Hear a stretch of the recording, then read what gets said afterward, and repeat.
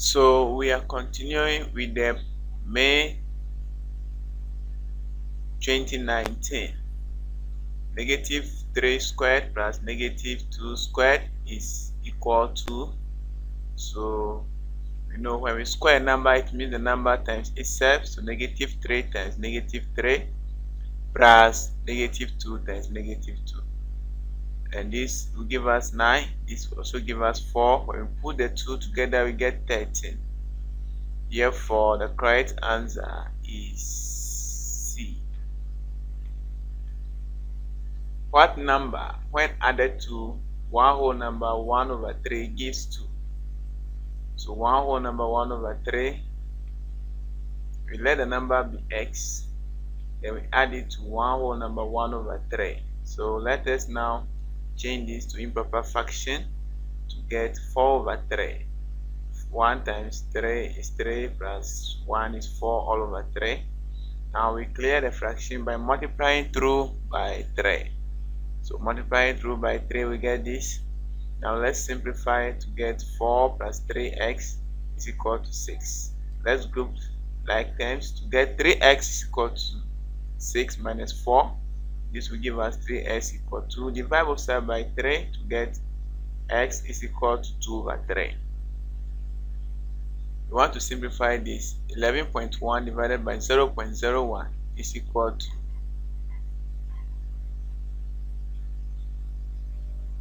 so we know that we want to simplify this, so let us rewrite this as a fraction. So this will give us 111 over 10 divided by 1 divided by 100.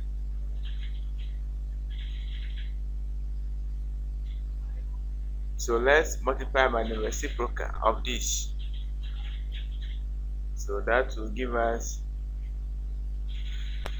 111 over 10 times 100 over 1.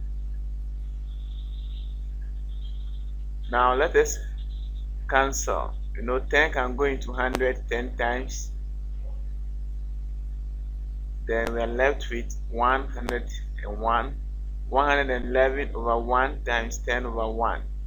So we multiply this by this, we get 1000, and we get 1110 over 1. So this will give us our answer, 1110.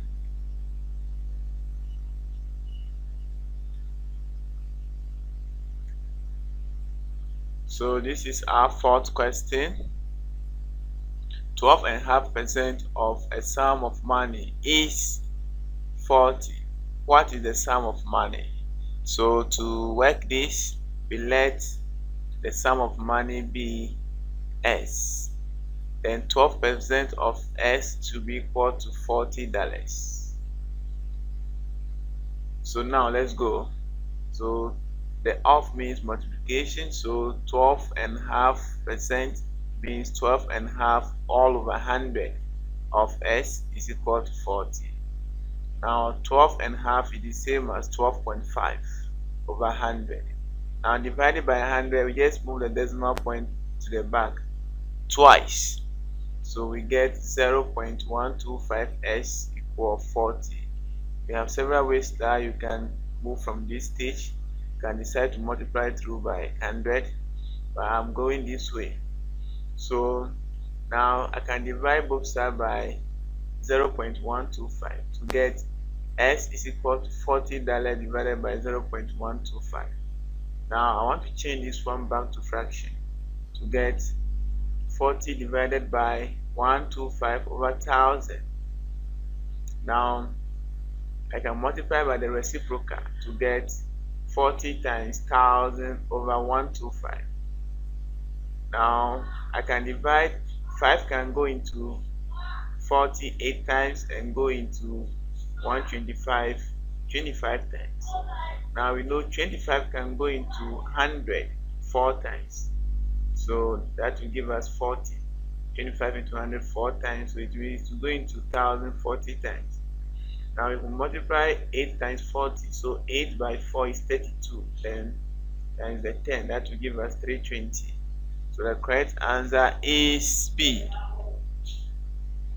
Now, let's move on to the next question. Question 5. A test was marked out of 480. A boy scored 60% of the marks on the test. How many marks did he score? So 60% of 80, that is what we are calculating. Now we convert this to over 100. So 60 over 100 times 80, and this is the same as 6 over 10. So this cancels this. We have 6 over 10. Then 10 can go into 80 8 times. So 6 times 8 is 48. So the boy scored 48 questions out of the 80. Now the square root of 181 lies between which two numbers? Now you know that 181 is greater than 169. We look for two square numbers that are closer to this. So the closest is this. 181 is greater than 169 and it is less than 196.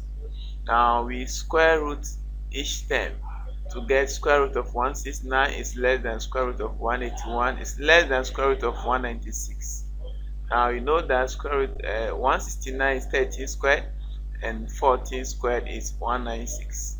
So if you simplify this, you get 13 is less than square root of 189, then 181, and this one too is less than 14. Therefore it's between 13 and 14.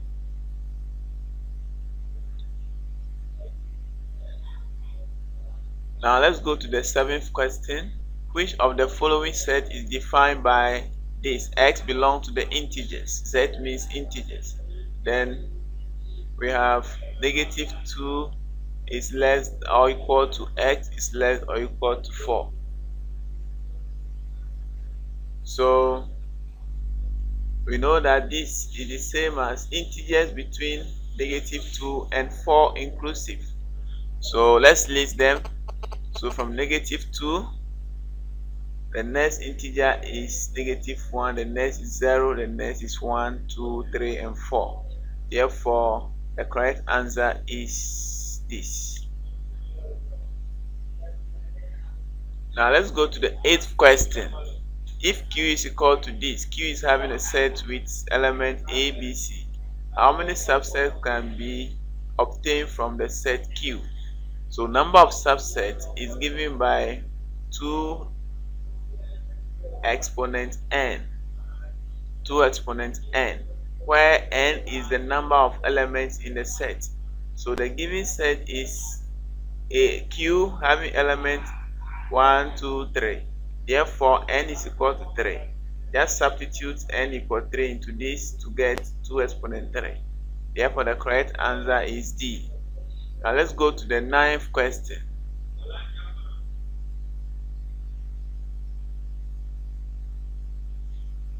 So this is the 10th question. We have this.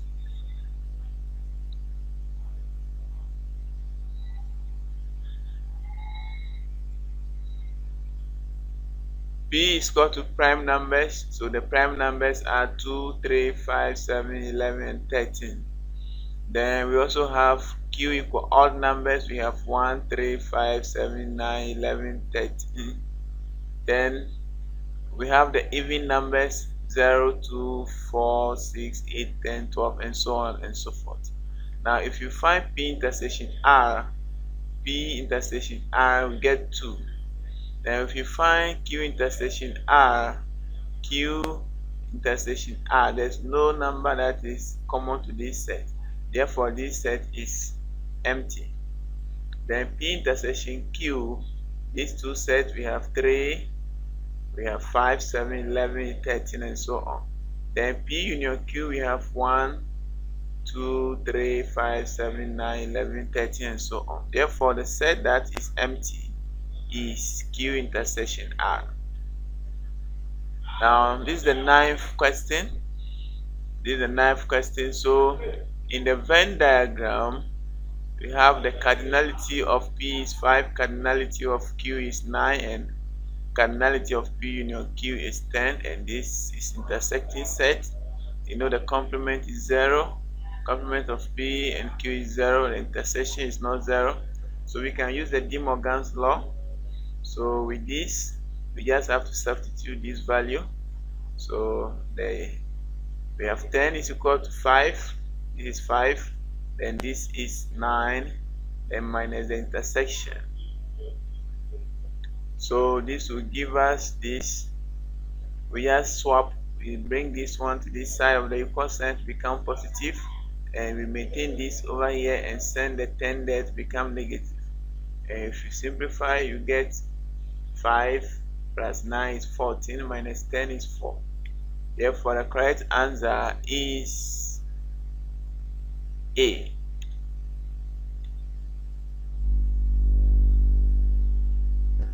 Now, if you can still see this red thing here, it means you have not yet subscribed. So you just have to click it so that the next upload, see it is still red. You have to click it so that if I upload the next video, you'll be informed.